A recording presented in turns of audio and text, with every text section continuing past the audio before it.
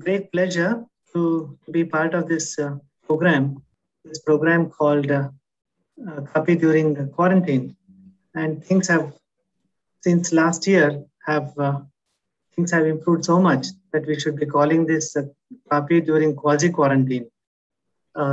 Things are looking up better. So that is one cheerful news amidst all these negative things happening around us.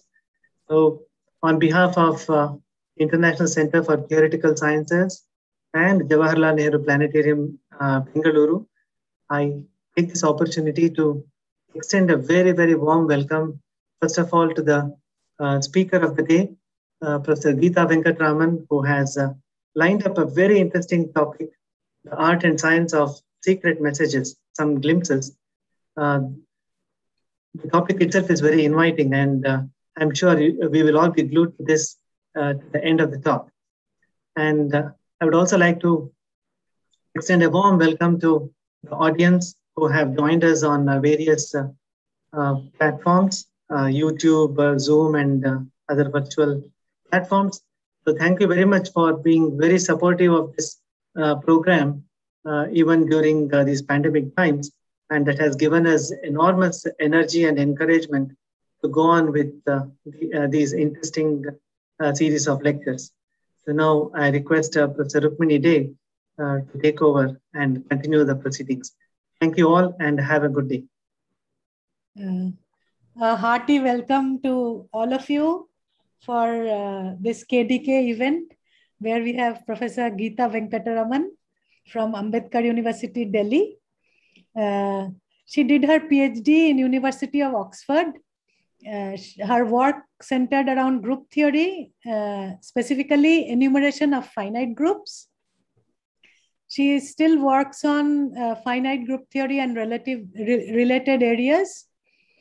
She is also very interested in popularization of mathematics and undergraduate education and issues of women in mathematics. And she is also very interested in bird watching. So Geetha, a warm welcome to you, and we really look forward to your topic, the art and science of secret messages, some glimpses. Thank you. Thank you so much, Rukmini, and thanks for asking me to participate in this event. I think we had started our conversations related to this while it was still a physical event, but I'm so glad that I'm able to do this. I just wanted to say that I've tried to, given that the audience is going to be very varied, I've tried to keep the mathematical content of a level where I think most people will be able to understand how the mathematics is being used in creating and transmitting secret messages. However, I mean, if there are mathematicians in the audience, I have to ask their pardon, because I'm going to do quite a bit of hand waving, because there are things which I'm not going to go very deep into the mathematical background of, but try and give an intuitive idea of how things work. So apologies to the mathematicians in the audience, and to everyone else. I hope you'll find that the mathematical content is of a level where you can enjoy it. And and the whole idea here is that you leave feeling the magic of mathematics and how it actually plays a role in our everyday life, really. I mean, as you can see on the cover, I've put the picture of a credit card as well as WhatsApp messages, and somewhere during the talk, I'll tell you how that's connected to our topic of the day, which is basically on ciphers and encryption. So I'm just going to start with my slides. In case somebody needs to ask a question related to what I'm showing on the slides, I think on Zoom you can use the chat option, and then Maybe Anupam, who's part of the outreach team, will keep track of it. And if it's urgent, he can interrupt me and ask me about it. And similarly, if you're watching on the YouTube live stream, there too you can put up your questions. Towards the end of the talk, of course, there is a session where I'll handle any of the questions that you may have about the talk. So let's start with what I call the art and science of secret messages, some glimpses. So I'm going to start with the area which deals with this, which is called cryptography. And cryptography is derived from the Greek word kryptos, which means hidden, and graphia, which means writing. So literally, cryptography means the art of hidden or secret writing. Okay, and before I tell you about cryptography, a little bit of the history, how, about the encryption methods that were used and so on, I need to tell you a little bit about some technical terms that we will be using through the talk. So the main idea here, of course, is that you want to encrypt or make your message secret in such a way that even if that message falls into the hands of an enemy, it's impossible for that person to understand the message. However, the person who's supposed to receive the message, the encrypted message, should be able to recover the original message from the secret form or the encrypted form that it has been sent in. So that's the main idea that we'll be exploring. And so some terminology that I will use. So plain text will be the message that you want to send. That is the message which you've written before you have made it secret or before you've encrypted it. And once you've encrypted that message, then we will call it ciphertext. And encryption is the process by which you're going to convert the plain text message to ciphertext. And decryption is the method by which the recipient converts the ciphertext back to plain text. Okay. So some history. So this was a picture that I had on my opening screen. It's called a Spartan skytail, and it dates back to the 5th century before Christ, before the Christian era or the Common Era as it's known now. And it was considered to be one of the first ever military cryptographic devices. So how did this work? So the skytail is just a wooden rod, and you have a leather strip on which you write down your message, and then you roll it on the skytail. Actually, okay, so the leather strip is rolled on the skytail first, and then you write your message horizontally on that leather strip. So here's how you would do it. So this is a digital version of a skytail. And as you can see, there's a leather strip which has been wound around the skytail. And it's horizontally on it, we've written, "Help me at once now." And then when you unwrap the leather strip, when you unwind it, then the text looks like this. So it looks like HECEAELTNPOOMNW. So the plain text message here is "help me at once now." And then when you have unwound the leather strip from the skytail and you just read what is written on the leather strip, it reads like this. This is your ciphertext. And so what would happen is that during war, when they had to exchange messages, all the people in one particular army to whom the messages had to be exchanged would all have the same wooden rod distributed before the war. And then when they had to send a message, it would be written in this way. And the leather strip would be carried by a soldier who would take it from the person who has sent it to the person who is supposed to receive it. And if the enemy intercepts that message, all they're going to see is the ciphertext, and they won't be able to recover the original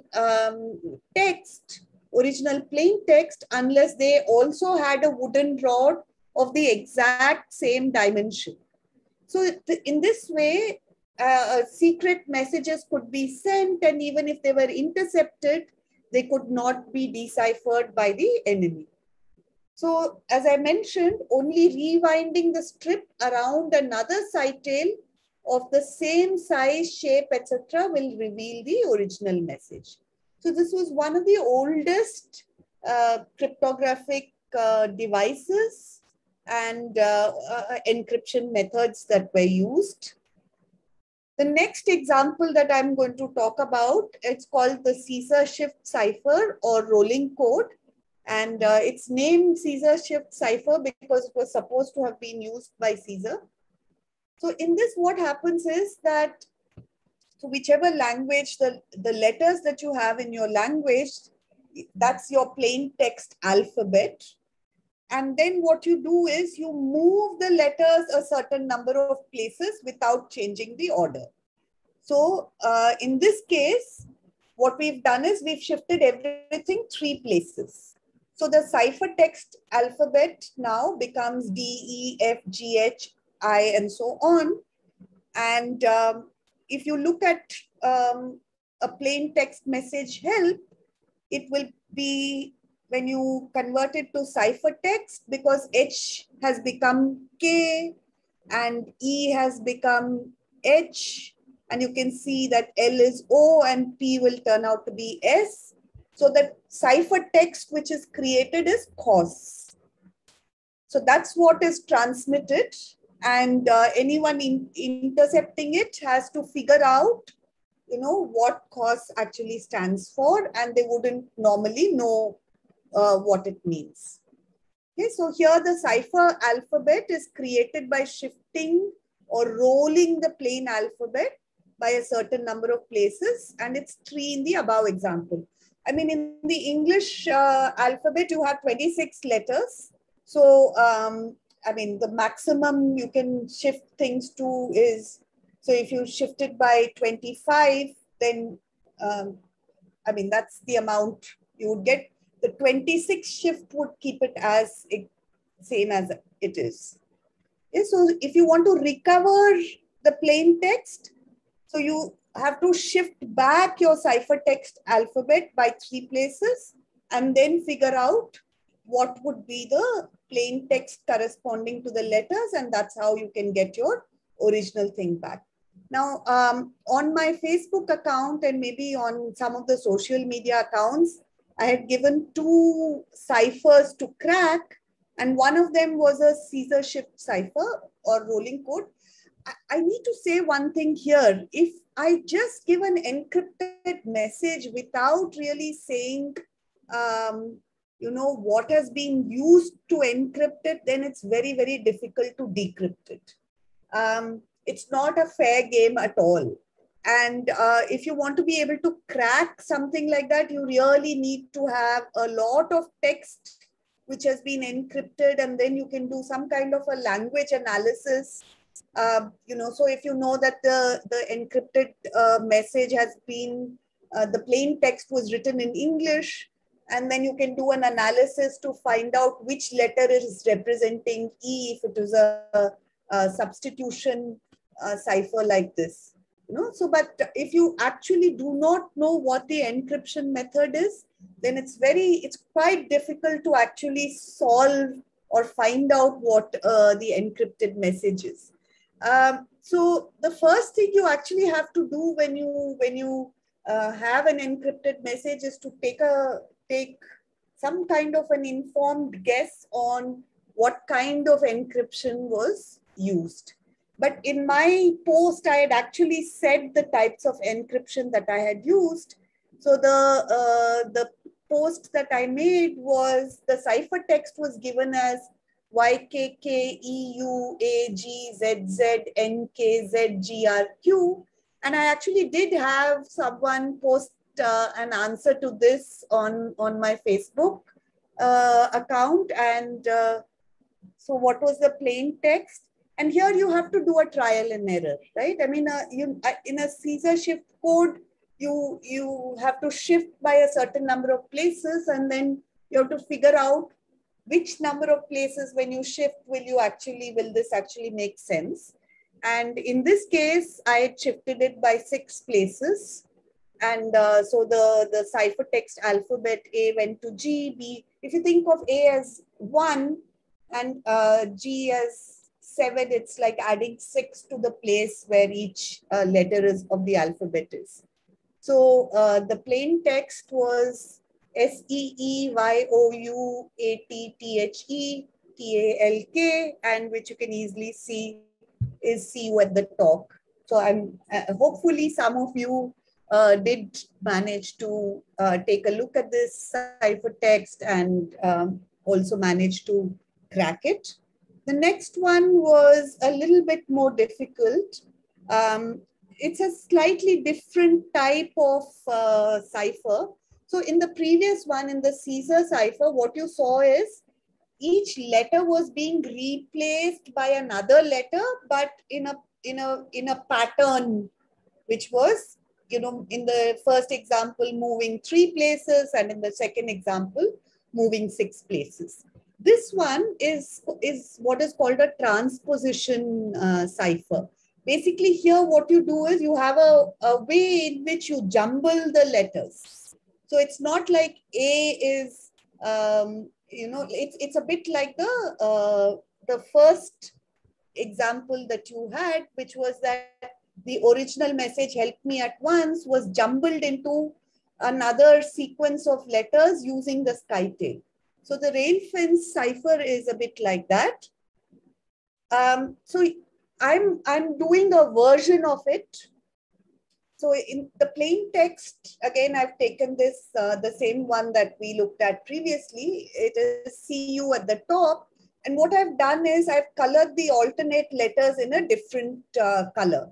So the rail fence cipher is also called a zigzag cipher. And basically what you do is that, I mean, it depends on, in this particular version, your gray colored things would step down diagonally from their place to a line below. And then you write all the letters of the first line together. And after that, the letters of the second line. Here I've colored it in 2 different colors. So the ciphertext will be write all the brown colored letters first, and then all the gray colored letters. Okay, so the encrypted message now is SCOATEAKEYUTHTL, and of course that was the ciphertext of the plain text CU at the top. Now in the Facebook page and in social media, which was posted by ICTS, this was the other ciphertext given, and people were told that this was a rail fence cipher. So if you're given a ciphertext and you're told it's a rail fence cipher, how do you crack it? So you can see that in the earlier example, the way we created the ciphertext was half of, I mean, if you count the number of letters, 1, 2, 3, 4, 5, 6, 7, 8, and then you had 9, 10, 11, 12, 13, 14, 15. So there were 15 letters in all. And basically, so the ciphertext needs to be split in almost 2 halves. The first part is slightly larger. So I have 8 letters here and 7 letters here. And then you just start inserting the letters here in between the other ones. So here, if you count, there are 22 letters. And the question is, you'll either split it as 11 and 11 or 12 and 10. And actually the 12 and 10 works here. And what you'll see is that if I take the first 12 letters and then the next 10 letters, I color it differently. And then I insert it in between as we did in the reverse direction in the first example. You get this as the plain text, and you can see it's saying crack this, then learn more. Okay, so this is one example of another cipher called the rail fence or the zigzag cipher. So now I've given you a few examples, and what I want us to do is to step back from the examples and think about what does the encryption process involve. Okay, and so I'm going to take you through that, and we'll also see how in these examples, what are the different parts. Okay, so excuse me, Professor Geetha, there is a quick question by Sam. Why is it called the rail fence cipher? Yeah, so see, the thing is, if you actually do it not the way I did, which is I just colored the alternate letters, but the rail fences in the place where I guess this was, that's how the name came up, they were zigzag. Okay, so think of a series of V's joined, and so you're writing your plain text on the top, and then the things in between move down. And actually, I have only created a cipher in which it moved down. One of the letters moved down. It was colored differently, but you can have a rail fence cipher where the third letter is also colored differently, and it actually goes even lower. So it's like the letters move along that V in a way. And then you're reading off the lines, and they are becoming your ciphertext. So that's the reason why it's called rail fence, because apparently it's going along those zigzag rails. That's the explanation that's given. But the way I have done it, it doesn't look zigzag at all. I didn't make the letters move down. But instead of coloring, you can do that, right? So instead of I had S on top, then E could have moved down. Then the next letter stays up. The fourth letter comes down. The fifth letter stays up. And so you have a zigzag pattern. And so it's like rails along rail fences. That's the explanation, at least I discovered when I was also immediately struck me too as to why is it being called rail fence. Presumably somewhere the rails are placed in that manner. Thank you. Thank you. So coming back to this, every encryption system has two parts. Okay, so there's something called the algorithm and something called the key, and I'll explain what each of these is. So the algorithm is basically the encryption method. So let's look at the three examples that we had and figure out what was the encryption method. So the Spartan skytail that we used in the first thing, the algorithm here is wrap the strip of leather around the skytail and write message horizontal. So that was the algorithm which was there for the encryption. For the Caesar shift cipher, the algorithm is shift the plain text alphabet by a certain number of places. In the two examples that we saw earlier, the first example, the plain text alphabet was shifted by 3 places. And in the second case, it was shifted by 6 places. Okay? And the third example is the rail fence cipher. The algorithm here is to write some specified letters of the plain text in a different color, and then to write the new message as color 1 followed by color 2, the ciphertext message. Okay, so algorithm is the general method that is being used. And the key actually tells you the precise way in which that encryption method has been applied. So it's, for each encryption, the key can change, even though the method might remain the same. So in the Spartan SkyTail, the key is actually the specific SkyTail used. So if I change the SkyTail, say I make it fatter and more rounder, then if I write the same message around the same leather strip wound on the SkyTail, the message will, the ciphertext will be different from what we had earlier. Similarly, in the Caesar shift cipher, the number of places that you shift the plain text alphabet will give you different ciphertexts. Okay, so the key in the first example was 3, and the key in the second example was 6. And in this cipher, in Caesar shift cipher, when you're looking at the English alphabet, you can have 26 keys. Okay, one of which will actually keep the message as it is, right? But that's the maximum number of keys that are possible. And in the rail fence cipher, again, the key here specifies which letters are going to get colored. So let's continue with examining our encryption systems. As we saw, there's 2 parts, the algorithm and the key. And so you can think of the schema for encryption as follows.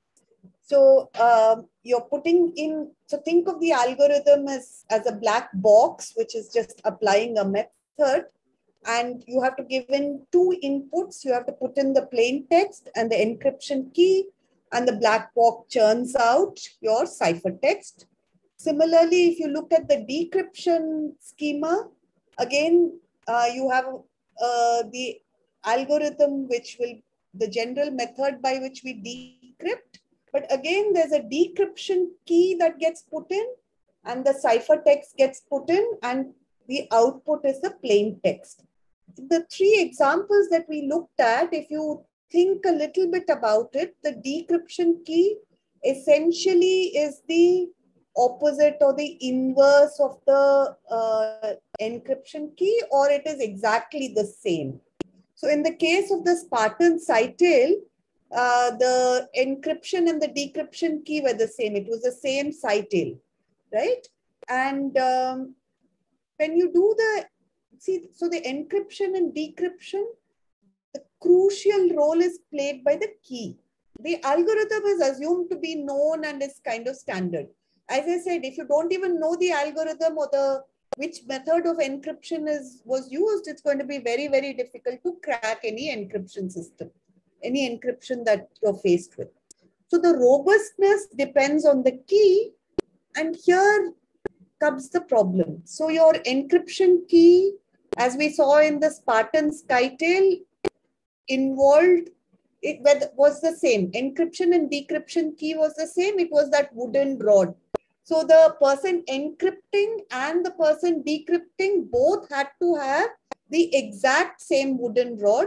So in a warlike scenario, the wooden rods were distributed, say, beforehand. And then during the war, they could use it. Okay? In the Caesar cipher, you can see that to encrypt, we moved the plain text alphabet by 3 places. To decrypt, we move back by 3 places, right? So if you think of numbers being associated with the positions that the letters occupy, then to find out what the ciphertext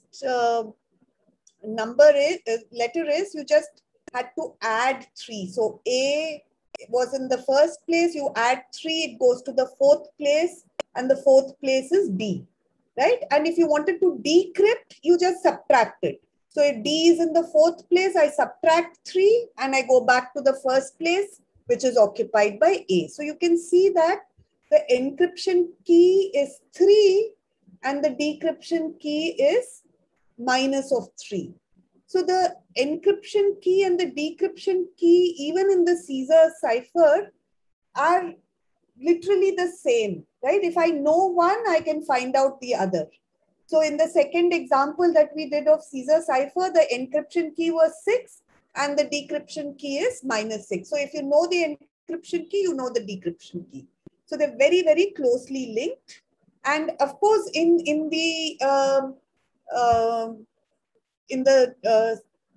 rail fence cipher, again, you need to know, which specific letter was colored differently. And the same thing is used when you're decrypting. So your encryption key and the decryption key are the same even there. So the question is the following. So in all these, the knowledge of the encryption key immediately gives you the knowledge of the decryption key.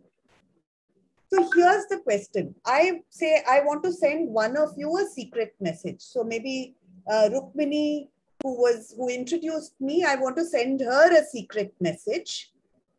And say I use some encryption method, not maybe the 3 that I had here, but one in which again the encryption key and the decryption key are very closely linked. Okay, which means that knowing one, you can find the other. So I use an encryption key to encrypt my message and I send it to Rukmini. Now Rukmini has a ciphertext. She doesn't know what the decryption key is. How do I send the decryption key to her? Right? If I could actually, because the decryption key needs to be kept secret.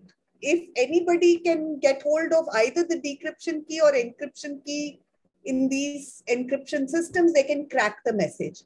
So this becomes a chicken and egg situation, right? So the only way I could have sent something to Rukmini is if we had decided much before our secret message sending that, okay, Rukmini, I'm going to use this as my encryption key. So this, this D, which is, basically either just E or very, very closely linked to E, please keep this secret. So in the first place, we would have to meet to exchange a secret, which is the key. And after that only we are able to exchange secret messages. And if you couldn't meet somebody, right? So then how do you send them the decryption key? So because in order to send it, you have to again encrypt it. And then the person who's receiving it cannot decrypt it. So this is a fundamental problem that existed in these encryption systems.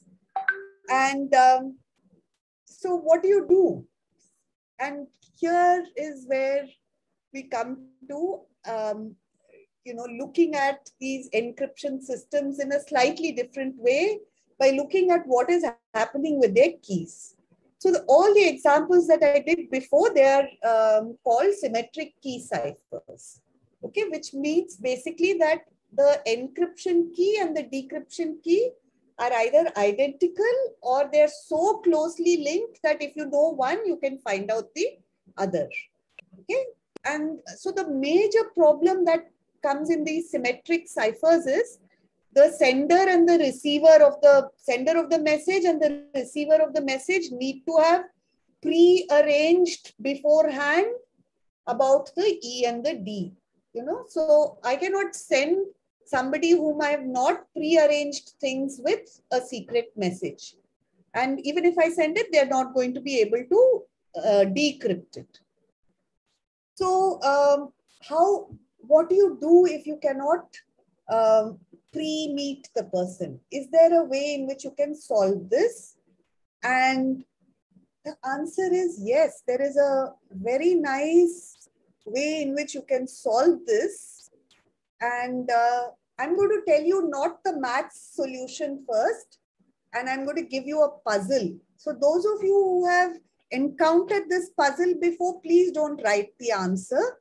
Let people think about it during the talk, and then maybe at the end we can discuss it. So this is the physical analog of our problem. I mean, the solution to this in a way gives the mathematical solution to how you can exchange the encryption and decryption key in a symmetric cipher without pre-arranging or without meeting.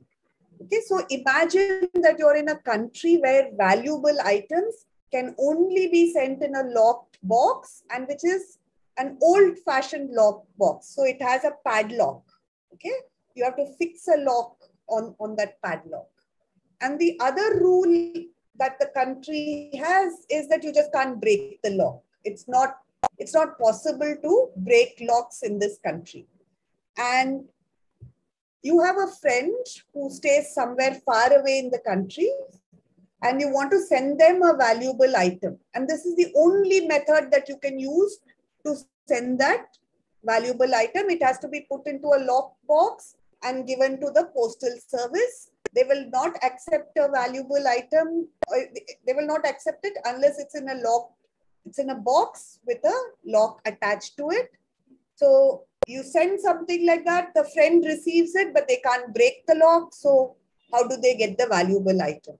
So think about this and figure out what they should be doing in order to actually be able to exchange valuable items amongst each other. Okay. In the meantime, I'll tell you about the mathematical method that came up. And this came up in 1976 in Stanford. Diffie, Whitfield and Martin Hellman came up with it was a seminal paper which they published in 1976. And what they came up with was a method of exchanging symmetric keys. Okay? So you have to think about the symmetric keys as numbers now, all right? And so there's a number which is like an E, and there's a number which is the D, and they're very closely linked in that encryption system. And this is a method by which you can actually come to a common key, even though you are two people who are far away. And once you come to that common key, you can kind of use it to work your symmetric key encryption system. Okay, so I'm doing a lot of hand waving here. I'm not going into the mathematical structures required to discuss how this exchange works, but I'll just mention a small fact. So this is the thing that you need to assume, right? So this is like given to you. What we are going to assume is that there is a number G which is fixed, and every number that you have can be written as G to the power A for some A. So if the N changes, your A will change. Okay. The A, of course, depends on the N. G is called the base. And in this system, the interesting thing is that suppose you know N and you know G. Okay, so you know that N can be written as G to the power A. But knowing these two things, you cannot find A. Okay, so these are the two basic facts I want you to remember, that every number can be written as G to the power something. And if you know N and you, of course, know G, even then you cannot find out what that A is easily. Just these two things you should remember. And using this, you can actually create your exchange system. This difficulty in finding A, even though you know N and you know the base G, is called a discrete log problem. And so you know the base G, you know the number N, you know that the number N is some G to the power A, but you can't find the exponent A that is used by knowing just N and G. Okay, so what did Diffie and Hellman come up with? In cryptography papers that are written, the sender is usually called Alice and the receiver is called Bob. So what does Alice do? She chooses a number little a, which is secret. Only Alice knows that. G is public knowledge. So G is the base, it's public knowledge. What does Alice do? She calculates capital A, which is G to the power little a. Okay. Now, what does Bob do? Bob chooses B, which is again secret. Only Bob knows B. No one else knows B. And he calculates capital B, which is G raised to the power little b. Now, what is public knowledge? Capital A is public knowledge. Capital B is public knowledge. And this little g is public knowledge. Okay. However, because of the facts that I had mentioned in the previous slide, even though I know capital A and little g, I can't find little a. Even though somebody might know capital B and little g, they cannot find little b. So what happens next? So this, again, as I mentioned, capital A, capital B and G are public knowledge. However, knowing capital A, B and G, you cannot find little a and little b. Now, what does Alice do? Because capital B is public knowledge and she has her secret A, she just calculates B to the power A. Now, what is B to the power A? It's G to the power B to the power A, and she gets a number which she calls K. So that number K which she's got, if you actually use what was B defined as, then it is G raised to the power little b, little a. Even though she did not know little b, she is able to calculate K. Okay? And similarly, what does Bob do? Capital A is public knowledge. Little b is secret to just Bob.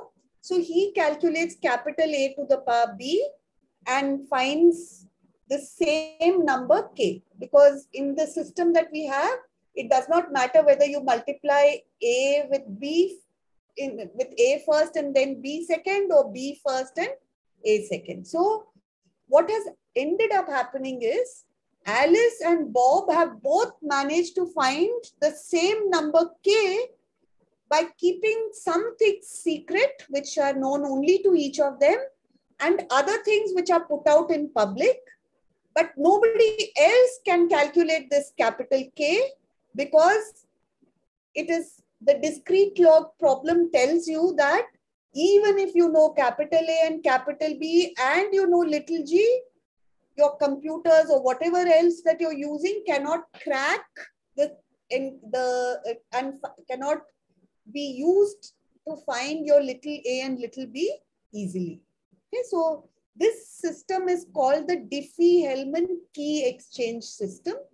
And it's very interesting because you're actually putting out things publicly, but people can't use that public knowledge to crack your system. And both Alice and Bob now have a common key, and that common key can be used as both the encryption key and the decryption key. So this is a system that Diffie and Hellman came up in 1976. And they also came up with something else. They came up with what is called, oh, by the way, have you solved the lockbox puzzle? I don't know if the participants can this thing, but the hint is, I'm going to give a hint here and then we'll take it up at the end. So Diffie and Hellman had a method of key exchange, and the hint I will put out here is lock exchange. It's practically the answer also, but some of you can think about it if you've not already got the answer. Okay, so Diffie and Hellman in 1976 had a way in which the symmetric cipher key exchange could be handled. And then they also talked about something called asymmetric key ciphers. And what are asymmetric key ciphers? This is a cipher or encryption system in which the encryption key would be public knowledge, whereas the decryption key would be known only to the receiver. Please remember that encryption key and decryption key have to be linked to each other, right? Because one is, locking the system and the other is unlocking the system, right? So they have to be kind of inverse operations of each other. But this was they dreamt of a system in which you could have the encryption key, which was public knowledge. The decryption key is linked to the encryption key, but but you would still not be able to find out the decryption key knowing the encryption key. So this then would make things really easy, right? Because if I wanted to send Rukmini a message, all I would have to do is to find out what the encryption key for Rukmini is, use it to encrypt my message and send it off to Rukmini. Rukmini has the decryption key, which is secret and which is only known to her. And her encryption key is known to the whole world. So anybody can send her a message, but only she can unlock that message. Okay, so that was the system that they dreamt of, but they didn't give a practical way in which such a system could actually exist. Okay, so the fact that the encryption key would be public, whereas the decryption key would be private and secret. So these asymmetric key ciphers or the encryption systems which would use this are then called public key encryption. So the concept was born in 1976. Actually, there's a twist to the tale. Apparently, the British Secret Service had discovered these things much earlier. But because they were the British Secret Service, they could not publish anything. So in terms of the cryptography world, it's Diffie and Hellman who got the kudos, and of course the people who actually came up with the encryption system, which I'll come to just a little later. So in an asymmetric encryption or a public key encryption system, basically you can imagine a phone directory with the names of people who wish to receive messages, and against each of their names you'll have an encryption key. So suppose I want to send a message to Uttara, I'll just look up Uttara in the phone directory and I will see what the encryption key is in front of Uttara's name. I will use it to encrypt my message. See, the assumption is that the algorithm will be known to everybody, but only Uttara has the secret decryption key D, which will decrypt the message, and knowing E will not allow you to find D. So these kind of systems are called public key encryption systems. And the first one came up in 1977. So 76 is when Diffie-Hellman write their paper. 77, three mathematicians, Adi Shamir, well, actually computer scientists, I would say. And of course, they needed the mathematics as well. Adi Shamir, Ron Drivest, and Len Adelman. And I've highlighted the initials of their surname. That's how RSA was born. So that's a public key encryption system that they came up with. And it's based on something which every single child in school would have recognized. Everyone would have gone through it. It's based on a very simple fact. You can multiply two numbers far more easily than factorize a number, right? So suppose I give you a P, which is 17,159, and a Q, which is 10,247, and I ask you to find the product. I mean, so it's still, not easy as multiplying 2 with 3, but it's still doable as long as you know how to multiply two numbers. On the other hand, suppose I tell you that n is 175828273, and I tell you factorize n, you wouldn't even, it would be extremely difficult for you to do that. You would have to try and figure out, which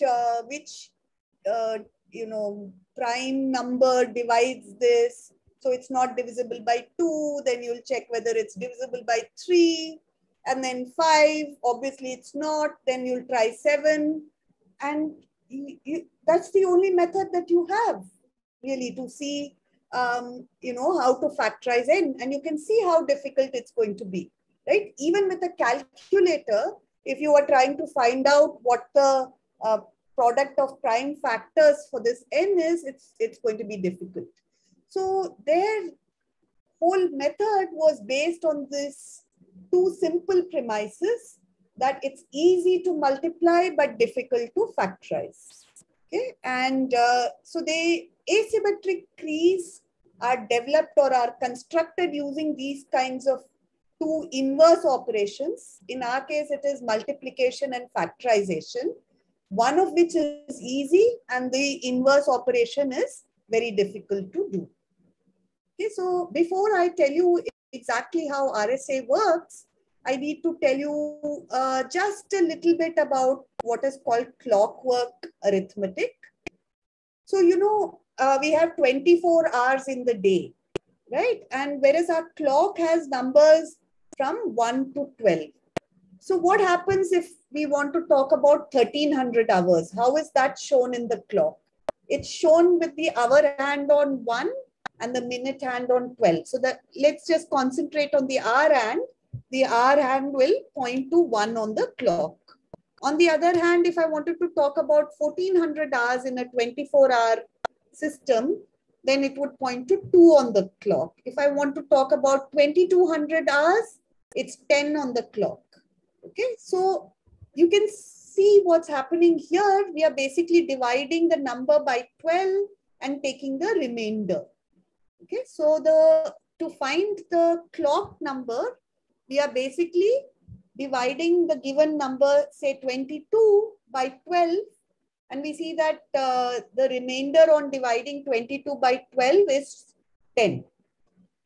Okay, so that's that kind of arithmetic where instead of the numbers, you work with the remainders that they give, is called modular arithmetic or arithmetic of congruences. And we don't have to stick to 12. We can actually we can choose any positive number n, and instead of general numbers, we work with the remainders that we get on dividing by n. So for example, if I choose 5, my arithmetic will only involve 0, 1, 2, 3, and 4. Okay. And so if instead of 64, I will work with the remainder that it leaves when we divide 64 by 5, namely 4. And we state this as 64 is congruent to 4 modulo 5. Now it sounds terrible for particularly someone who's not doing maths, but all it's saying is that 5 divides 64 minus 4, or 4 is the remainder when you divide 64 by 5. Okay, and so in general, if n divides a minus b, I will write it as a is equal to b mod n. I mean, basically what you're saying is, in this smaller system of just looking at the remainders, a and b are actually going to leave the same remainder on division by n. So they're equal in this new arithmetic that we are looking at, which is only going to look at the remainders that you get on division by n. So the remainders will be 0, 1, 2, 3, all the way up to n minus 1. Okay, and that's so much easier, because if you look at natural numbers, there are infinitely many natural numbers. But if I choose an n, which is, even if I choose it to be 10,000, I know then the remainders are only 0, 1, 2, 3 up to 999. Okay, so I don't have to work with all the natural numbers. I need to work with only these 10,000 numbers, and the arithmetic on them also works out very nicely. And what you'll see is that if A and B leave the same remainder on division by n, and C and D also leave the same remainder on division by n, then A plus C and B plus D will leave the same remainder. So A plus C will become equal to B plus D in our new system. Similarly, AC is also equal to BD in our new system. Okay? And I now need to introduce a few more concepts. So this is a picture of Euler, who's a mathematician who lived in this period. And there is something that we call the Euler phi function. Again, it's a very simple function. It's for each number, it's counting the number of positive integers which are less than or equal to that number n, and which have no factors in common with n other than 1. Okay, so if I look at what is phi of 4, what are the numbers less than or equal to 4? 1, 2, 3, and 4. Now 4 has common factor itself with 4.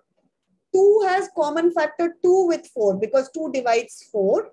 Whereas 1 and 3 have no factors which are common with 4. 4, the only factors 4 has are 1, 2, and 4. And 1 and 3, therefore, only share 1 in common as a common factor with 4. Okay, so this phi basically counts how many numbers are there which are co-prime to your given number n. In a way, in your remainder system, these are going to act like primes act in your natural numbers. Okay, so for example, again, another example, if you take 5, then every number less than it is co-prime to it. So phi of a prime number p will be p minus 1. So these are some of the properties that you have for the phi function. There's a nice formula.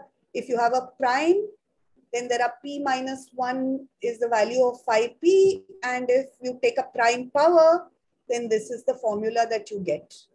And another very interesting thing is that if you know the prime decomposition of your number, you can actually calculate its phi on each of the prime powers, and you can easily write down what the value of phi is. In particular, if your number is a product of two primes, then phi of, and which are distinct, then phi of pq is p minus 1 into q minus 1. And these are again, I mean, these are results which are dating back to the 1700s and earlier, and they are actually being used in, as I said, in 1977, they got used to create an encryption system.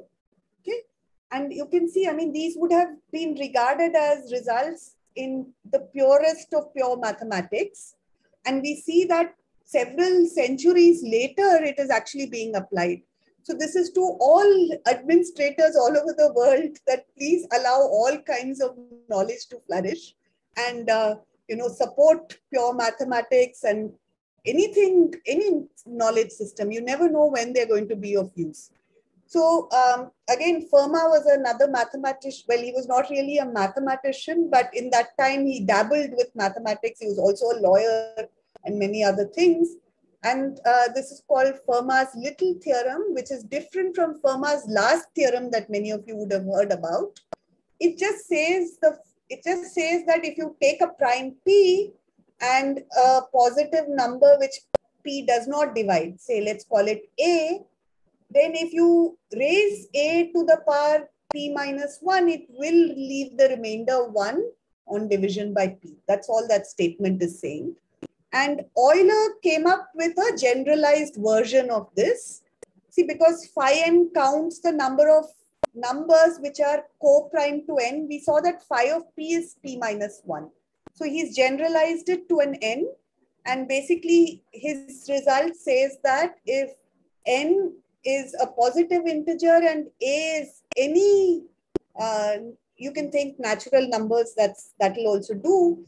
If n and a are natural numbers such that they have no factors in common other than 1, then if you raise a to the power phi n, it will give you the remainder 1 on division by n.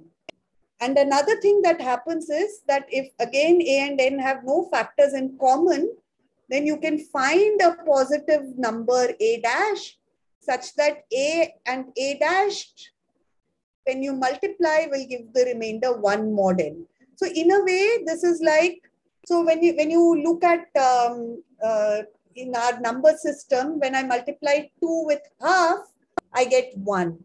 So in our arithmetic system, in our modular arithmetic system, it's saying that this a has, if it has no factors in common with n, then it has this inverse number, which if you multiply the two together, they will be like 1 in our modular arithmetic system. Okay. And now we come to the actual method of encryption. So say this is the phone directory that we have, and I've chosen, there are n and e which are public. N has to be a product of two primes. So in Uttara's case, I've chosen two very simple primes, 5 and 7, to show you how this thing works. In Neelambari's case, it's still a slightly more difficult number, and I'll leave it to you to try and break it into a product of two primes to try and factorize it. So n is a product So there are two things which are made public, N and E. N is a product of two distinct primes, P and Q. N is public, but P and Q are secret. So I think someone had asked me, Raman had asked me, how do primes play a role in cryptography? So in this RSA encryption system, very large 200-digit primes are used. So if you discover a new very large prime, in the US, for example, that is supposed to be secret knowledge. You cannot reveal it. It comes under the military rules. Okay, so basically, to implement this RSA system, you need an N, which is a product of two large primes. In our case, we are going to deal with 35. N is known, but P and Q, whose product gives you N, they are secret. And because factorization is difficult, you cannot, by knowing N, find P and Q in real time. Okay? E is the encryption key. Okay, so I'm the one who's going to create my entry in Uttara. So imagine I'm Uttara, I'm creating my entry in this public directory. I have picked two primes P and Q, which are secret. I've multiplied them and written down the N. Maybe you should imagine I'm Neelambari, because her N is such that, it's not easily, you can't easily think about what the P and Q are. But remember, Neelambari or I, in this case, I know what my P and Q are.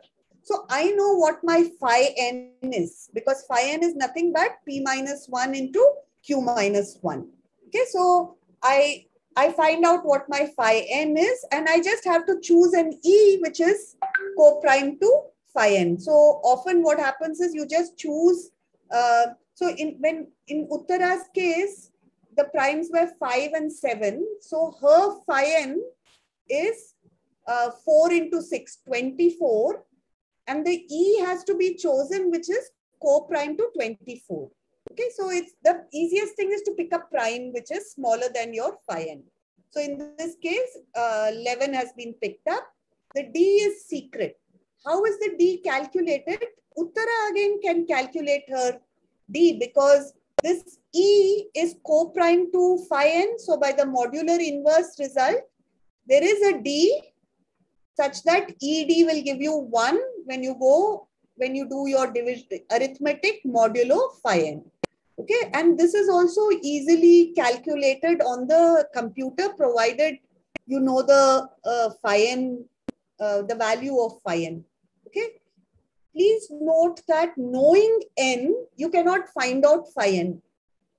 In fact, finding phi N, if you know N, is the same as factorizing N. You can prove mathematically that these two things are one and the same. I'm not going into it. I'll leave that as an exercise for you to do.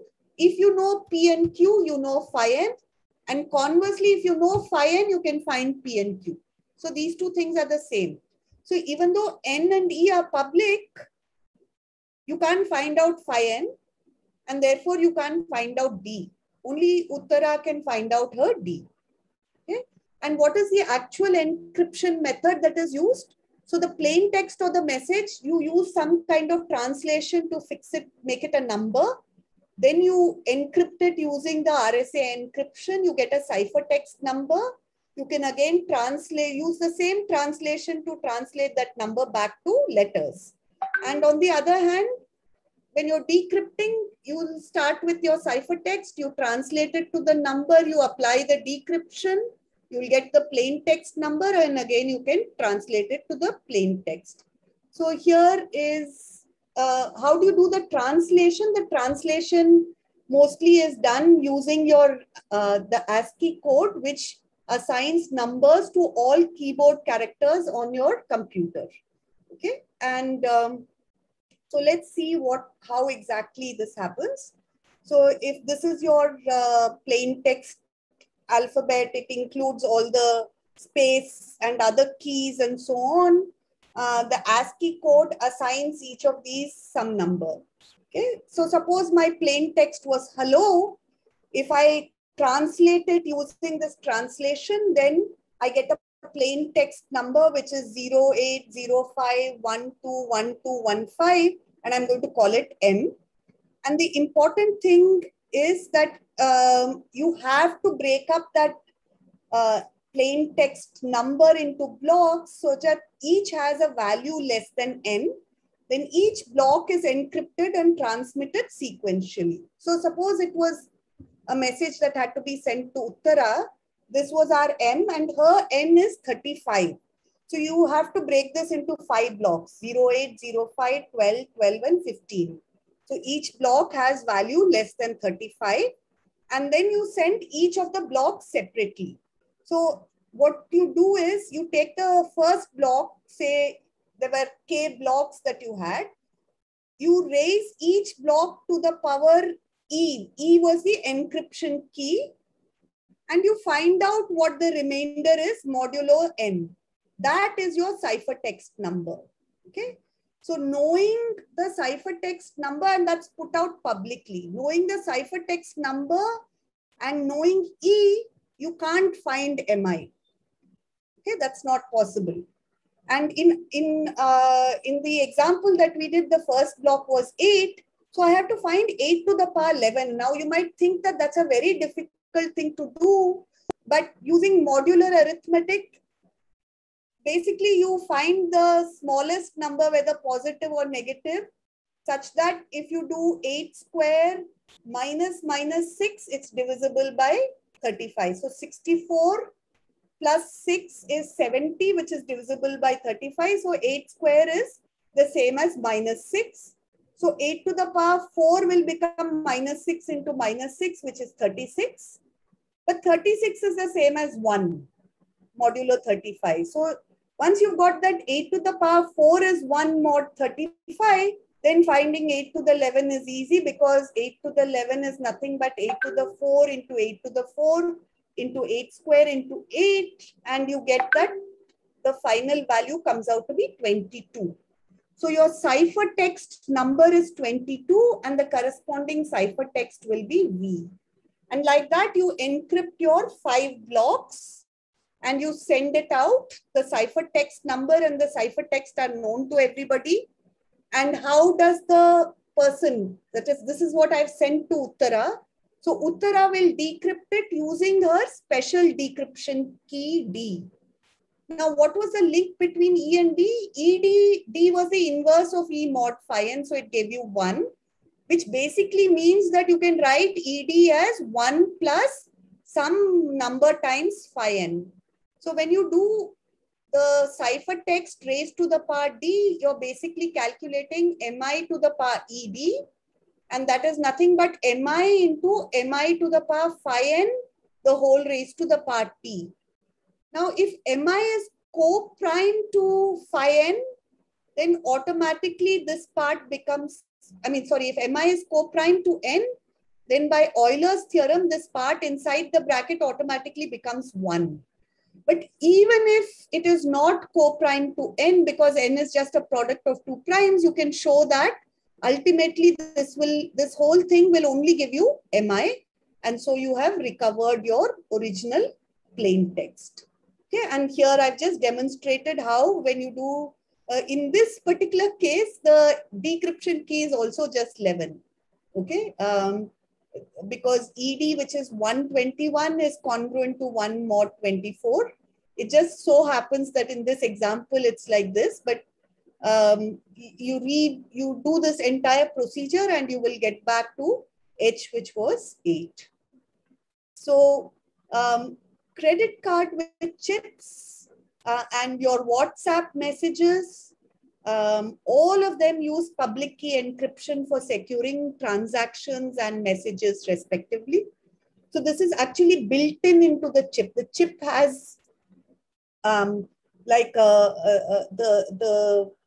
an algo. Well, I mean, in the machine will be able to read something which is hidden in the chip, one of the keys, and the entire system of ensuring the security is through this public key encryption. That is, the encryption key and the decryption key are linked, but knowing one will not give you the other.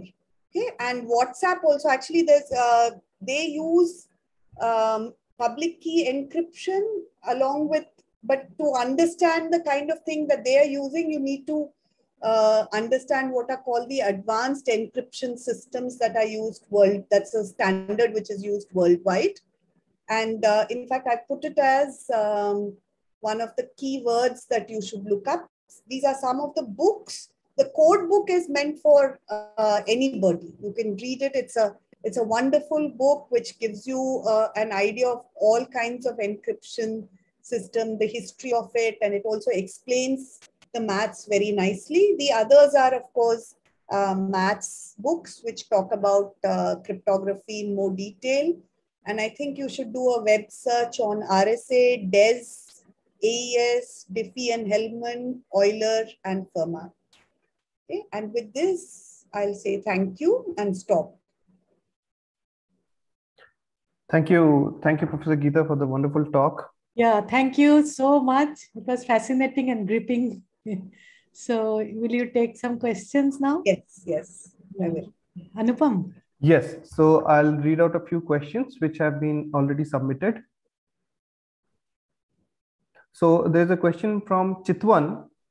He asks, isn't the problem of not able to find A when G and N are known overcome by a modern computer, which were not available when the method was developed? He's referring to the Diffie-Hellman algo. Yes. So shall I answer that? Please, yes. Chitwan, no, that's not correct. See, this is something called the discrete log problem. And again, their primes play a role.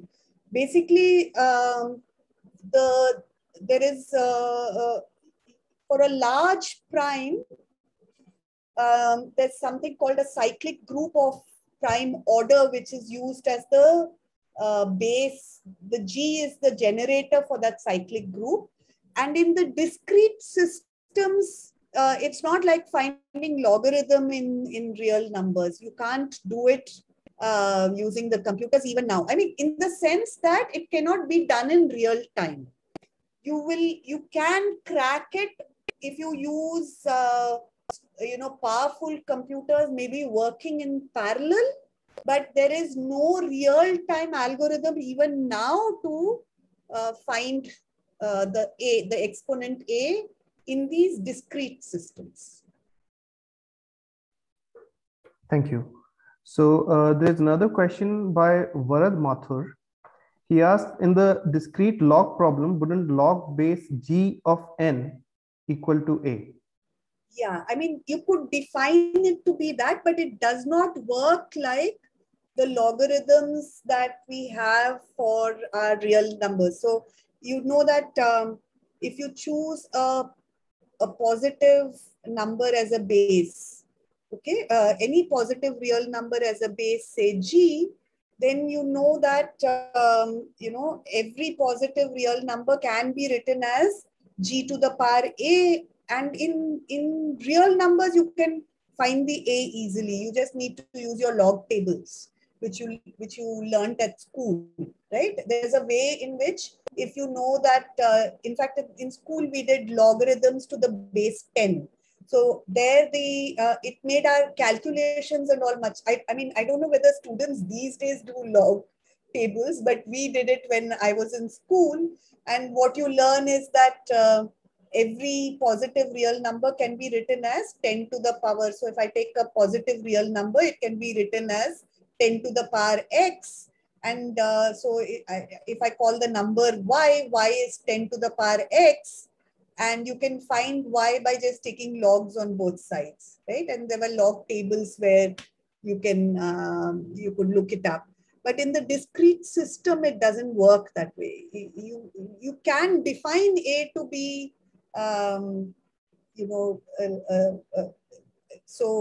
log n to the base G, but you can't find A through any kind of calculations within the system easily. what does discrete? Yeah. Somebody's asked, what is a discrete system? It just means that it's like your natural numbers. You know, so the system is in sync in terms of its size to your natural or counting numbers. Okay, real numbers are not like that. Real numbers, if you recall in school you drew what was called the real line, right? And there in that you marked 0, 1, 2, 3, 4 on the positive side, and on the negative side you had -1, -2, and so on.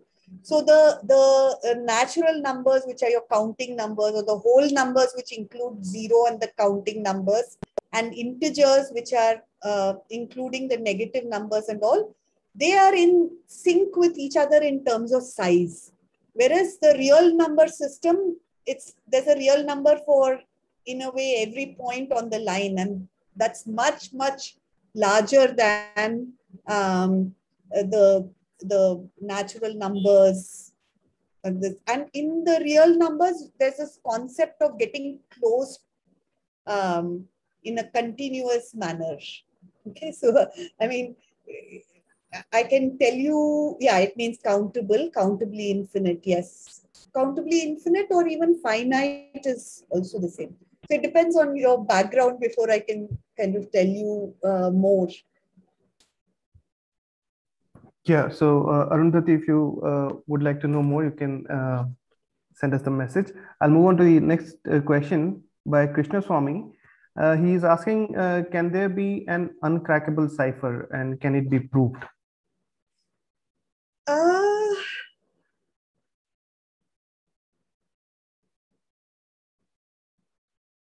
I mean, what do you mean by an uncrackable cipher? The person who's encrypting the message can certainly solve it, right? In that sense.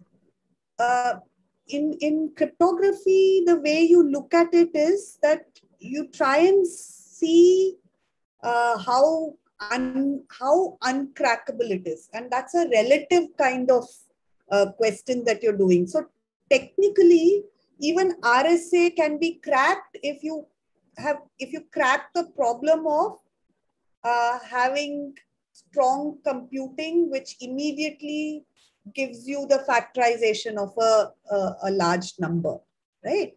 So the RSA is quote unquote uncrackable only till the question of factorization is still very, very difficult. So in most encryption systems that we have currently, they're all crackable. It's just that it takes a lot more time than that is available, because the encryption is being done in an instantaneous manner, whereas the cracking is going to take a much longer time. And there is this belief that once quantum computing comes in, many of these problems which are cannot be done in real time, they'll become So Krishna Swami, there is a measure of the complexity in a way, right? Of any encryption system. So they look at it from 2 points of view. One is that to implement it should be easy. It should not be difficult, because otherwise that encryption system can't really be used. It will only be a theoretical encryption system. So for a practical encryption system, you need to have the complexity of your input variables should not be very high. On the other hand, there is a way in which you can measure the complexity of the processes that are required to break the encryption, and that should be quite difficult. Okay, I mean, unless I go into much more technical details, this is the best that I can do. So yes, there is a way of measuring how easy. So usually when new encryption systems come up, So there are people called crypt analysts. So they analyze encryption systems, and they're also trying to see if there is a loophole, or, you know, is the system robust? Can it be cracked in reasonable time? And they then put out, so they're like the people to whom you will present your encryption system, and they're immediately testing it. And theoretically, you can study the complexity of the system. Thank you. Thank you, Professor. So next question is by Sagnik Chatterjee. He's asking, is a mixed cipher a viable option? What does he mean by a mixed cipher? One in which more than one method is being used? I think so, because he has not clarified what a mixed cipher means. So a lot of the encryption that is used in daily life is mixed. So there are multiple, you know, protocols which are being used to create the eventual encryption system. So yes, I mean, you can do it. But see, again, as I said, if you have too many different encryption systems operating across the world, then you will not be able to do your commerce, right? So what happens is that there is what is called the digital encryption standard that they came up with, DES, which decided the basic algorithms that would be used world over for certain kind of functioning transactions and so on and so forth. Even within that, so even if you know the algorithm, as I've demonstrated, you know, even if you know the encryption key, finding the decryption key is very difficult, right? So once you set up something like DES, and now in fact, what is used is the advanced encryption system, which is AES, and the encryption is called, I don't know if I'm pronouncing it correctly, it's called Rijandel or something like that. It is a public encryption system which got made by Belgians. So the point is, you might, whatever it is that you decide, if you're having a sequence of 2 or 3 encryption algorithms which are working, that needs to be public knowledge in any case. So yeah, you can create mixed ciphers, and they are used in that sense. Thank you, Professor. So there is a question by Ruchi, and you can also read it in the chat, but I'll still read it. The Spartan skytail. No, I just drew it as a hexagon. I mean, see, the point is that if you had a cylinder, I mean, a perfect cylinder for a skytail, the problem then is that you will be making arbitrary horizontal lines on it, right? Professor, so should I read the question, because there are a few attendees on the YouTube? Yes. So I can read it. So yeah, the question is, does it always depend on the structure? For example, in the first example, the scytail, it had basically a hexagonal cylinder shape. And on what does E depend on? See, so in something like the skytail, very much the shape is extremely important. You know, that decides the shape and the size and the dimensions of that thing that you're using, that rod you're using, determines your E and the D. They're not, I mean, technically the E and the D are that scytail, right? So its shape decides what the E and, you know, I mean, so the key space in the case of the Spartan skytail technically is infinite. I mean, you can have many different rods of different types, right? So, but the problem is that unless everybody has the same skytail, they're not going to be able to communicate with each other. Okay, so there, the skytail And obviously, if you're going to wrap a leather strip around it and then write horizontally, you also want that rod to have some flat grooves so that you can actually write. Otherwise, you won't even be able to write.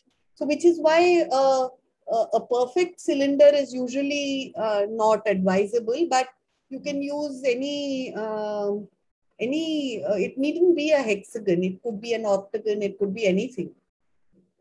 So, but you also need something which is easily implementable. Please remember that. Thank you, Professor. So there is a question which you addressed during the talk, but in case you would want to elaborate on it. So Raman asked that question. Could you please tell us about the link between cryptography and prime numbers? So in both the Diffie-Hellman key exchange as well as RSA, primes are crucial, and large primes at that. So there are, as I said, if you look up a prime database, you will only find the small primes there. The large primes, in fact, there is an entire exercise that there are primes called Mersenne primes. Those are numbers of a certain type which often turn out to be prime.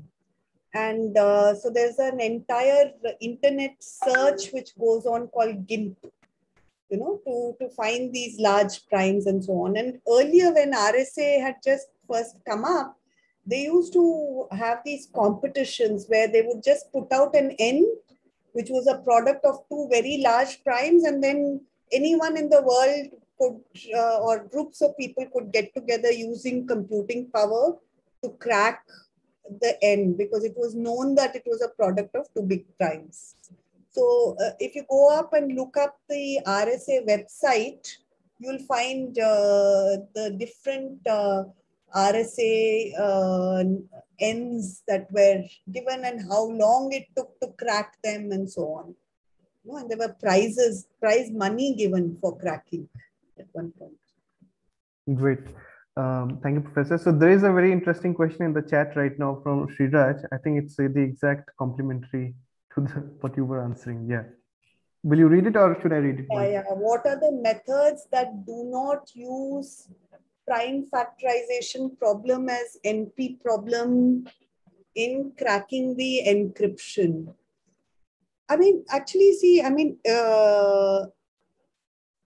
I'm not very familiar with the practical encryption methods that are used, but my guess is that many of them pretty much, if it's a public key encryption kind of thing, would have primes playing a role somewhere or the other. But when you study cryptography as a discipline in mathematics, and particularly group theory, you're using all kinds of groups to create. See, all you need to have is two inverse processes, one which is easy to calculate and the other which is difficult, right? So when so you can do things on even infinite groups, and there are conjugacy search problems and various other things which are used. But the fact is that I don't know how easily implementable these are, right? When you want to implement cryptography and use it in practice, many of them then become something like RSA is very easy to implement.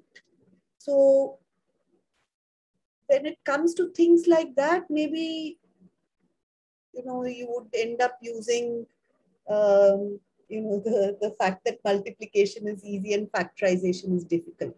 But theoretically, you can pick, your encryption key can come out of a process which is easy to do, and your decryption key, which is the inverse process, should be difficult. That's all you need. So it need not be the multiplication and factorization problem at all. The leading algorithm in post. See, quantum cryptography, right now we don't even know. So there's every now and then you have various research groups which put out news saying that they have achieved a certain level in quantum computing, but it is still at a very, I mean, these are baby steps right now. So I don't think even in maybe in the next decade, we will actually see practical quantum computing come into the picture where, you know, a number which is a product of two very large primes can, you know, be cracked. So, but you know, what is science fiction today becomes reality tomorrow. So sometime in the future, I think these may not, you know, the encryption systems that we have now may not work in, you'll have to, I guess, find out what will work in quantum encryption, I suppose, then. So thank you, Professor, for this answer. So there is a question by Bhargavi. She's asking, is elliptic curve cryptography going to replace RSA? Elliptic curve cryptography has been around for quite a while now. So it's, I mean, basically, again, what is being used there is that the rational points on your elliptic curves form a group. So it's, the question is, again, the group structure is what is giving rise to your encryption. And they found that as a good candidate for implementing elliptic curve based encryption. And there are other groups also. So as I said, I mean, I do not, this Rijindal, for example, I'm not very clear. I haven't studied it, but it's superseded RSA in that sense. At one point, RSA was like the main digital encryption standard which was being used. But RSA is, you know, it's easy to explain. It's easy for people to understand that multiplication is easy and factorization is difficult.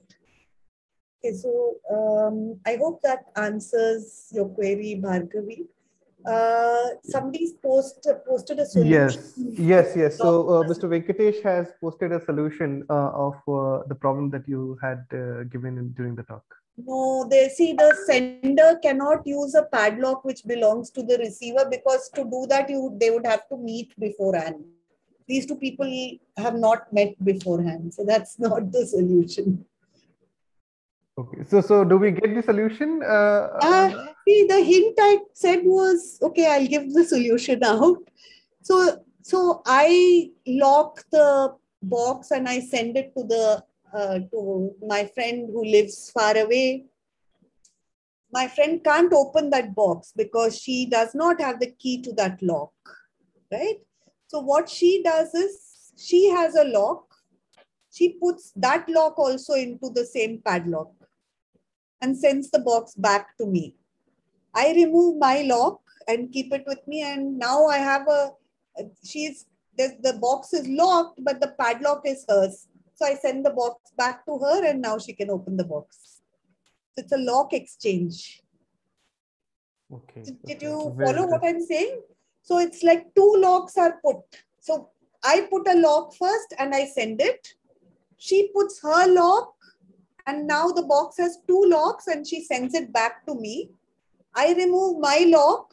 The box is still locked, but with her lock now. And so I can again post it without the valuable thing going out. And it reaches her and it's her lock. So she has the key now. So it's a lock exchange, and Diffie-Hellman did a key exchange. You know, they exchanged the A and the B with each other. Capital A and the B, capital B. Yeah, of course. But I didn't get, I mean, how, if it is locked from the other person, this is the old-fashioned Tala lock, you know, okay. old-fashioned padlock. It's not like the keyhole wala on the box type of thing.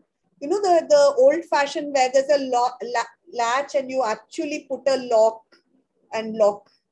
I can show a picture if you can give me a second. Yes. So I put a lock and I send it off to you. You got this locked box. You put another lock along with this. So obviously it's a box with the which can take 2 locks. So you put the lock and then you post it back to me. Everything is safe because it's locked. I just open my lock and keep it at home. And now the box is locked, but with your lock. So I send it back to you and you open the lock and you can take out the valuable item. Great. Thank you for the explanation. Yeah. So I think we have addressed all the questions. Except I had one question in the talk. You said that during if one is trying to find the prime numbers and gets to know about it, then he should not share it or make it public. Well, in actually, the US, yeah, I didn't understand. I think it is a part of whatever their National Security Act or whatever it is called. So all such research is classified. In fact, they have an entire cyber, I mean, I suppose all armed forces will have it. They have a cyber security unit wing, which is constantly looking at these things. But if you're a mathematician doing research in such areas, I think they get very interested in you. Yeah. Thank you, Professor. Thank you for the wonderful talk. I must add that there were several comments saying that it was a very informative and easy to understand talk. So there were several such comments. Thank you once again. Yeah, Geetha, thank you so much, and for your patient answering of all the questions. Thank you so much. It was really a brilliant talk. Thank you. Thank you. My pleasure. Thank you very much. All right. Bye-bye. Bye. Bye.